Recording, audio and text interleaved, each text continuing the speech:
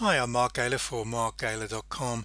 I've done some editing to this image inside of Lightroom, but in order to push this any further, I'm really going to need to open this inside of Photoshop. What I'm going to do is I'm going to right click, choose editing and open this as a smart object inside of Photoshop. Let's make sure that the raw file is embedded in the layer. This isn't always required depending on your workflow, but it's one of the non-destructive workflows that I like. Now if I'm going to do any skin retouching to this, we can use a technique called frequency separation.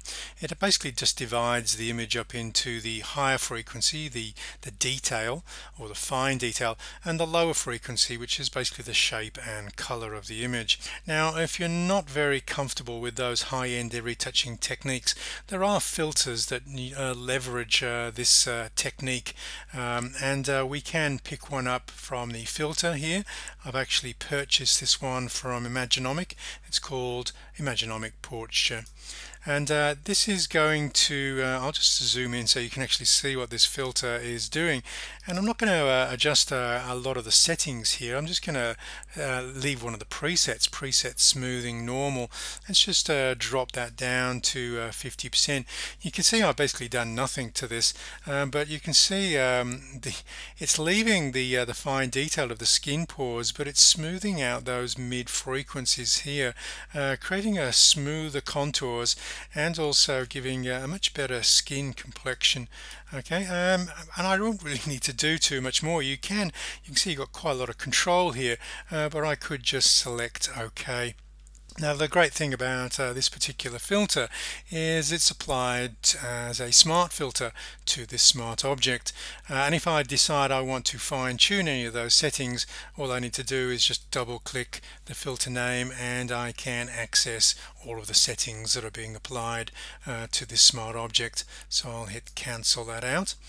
Okay, now if you wanted to remove some of the larger bumps on the skin here, obviously the app hasn't actually, or the filter hasn't done that effectively, then I would need to work on this image on top of that filter.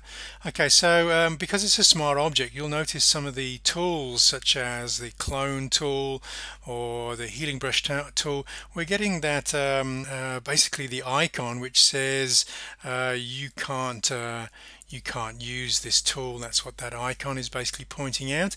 Smart objects don't allow you to work directly onto that smart object. It doesn't mean to say we can't use the clone stamp or the healing brush. We just have to do it on a separate layer.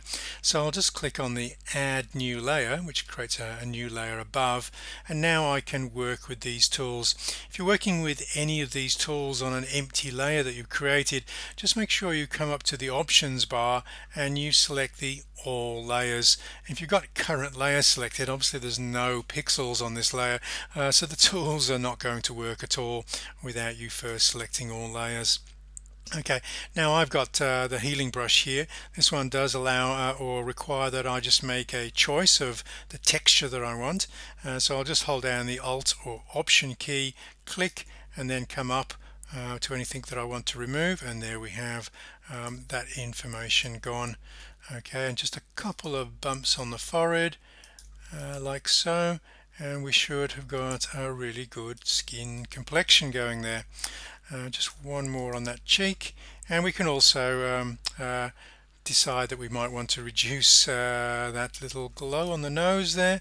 Just put a little bit of powder there. Okay, so I could save this off and return to Lightroom, but one of the other things that Photoshop is very good at, obviously, is basically doing some manipulation to the shape of the face or some of the features in the face. And to do that, because I've got this image spread now over 2 layers, I'm just going to create a stamp visible layer.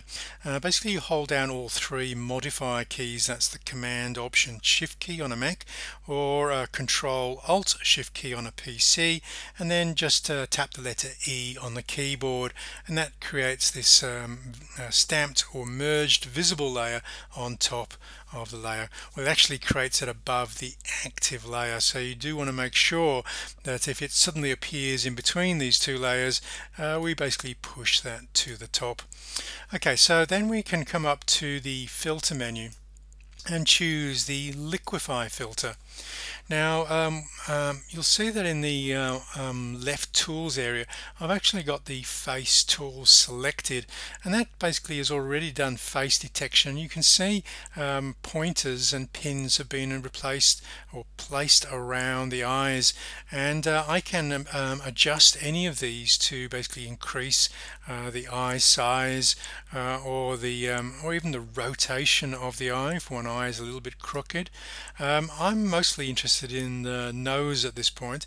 It's photographed with a 50mm lens instead of a portrait lens, and so this the nose width just a little bit excessive, and that was more of a distortion of the lens rather than any problem I was having with the model. I've also taken a slightly high vantage point to this model, so I can just get the whites of the eyes appearing under the iris there, and this has created a slightly smaller looking chin than she actually has. So I'm just going to pull that chin down a little bit just to give a little bit more definition there. I've also got a little bit of the bottom lip looks excessively large compared to the top lip, and again that's possibly my fault with the vantage point, so I'm just going to even those up just by reducing that bottom lip there. Not too many adjustments.